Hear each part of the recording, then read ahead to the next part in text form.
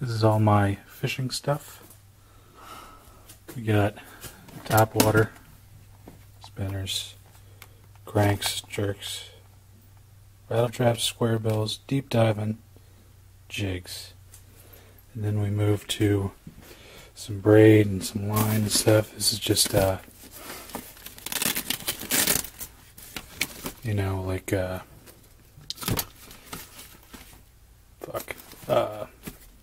attractants. Lots of line, all different stuff. Crap that I'm probably not going to use, like spoons and lines, stuff like that. This whole tower of stuff is worms.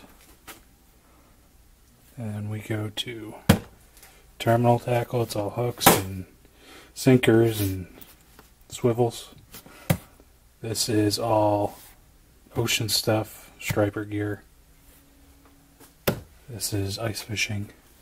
I very rarely ice fish. Collection of knives.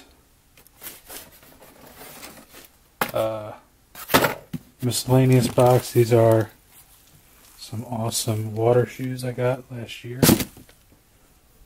And then the rest of my garage, there's my fishing rods.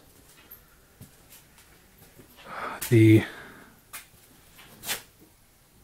black rod socks I got from China. They were real cheap, like $2. And then the blue ones, same brand. And those were from China as well. And then I made these awesome little rod holders for when I didn't have an actual bass boat. And then here's the rest of the garage. This I'm really proud of. It's a folding table. It'll come down if you unscrew the pipes here. That's pretty much it. And then I got some lighting. These are a DJ's old lights. They work really well. This is John Wayne. John Wayne's the man. He holds all my hats.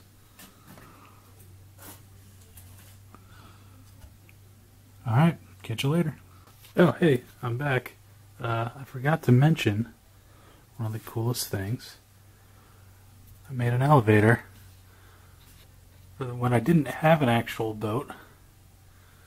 Let's see if I can get up there. It just holds like a... This was a live well that I made. My old chairs, stuff like that. And this is a floor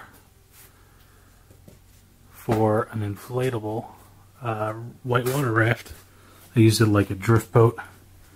Let me get over here. That hangs from the ceiling like that. It's on a pulley system, so it'll come down and hit the floor. It goes up all the way over to here. That looks pretty crappy, but it holds pretty sturdy. It's been up for a couple of years. And this comes to here. And it comes down to that. That's a worm gear. What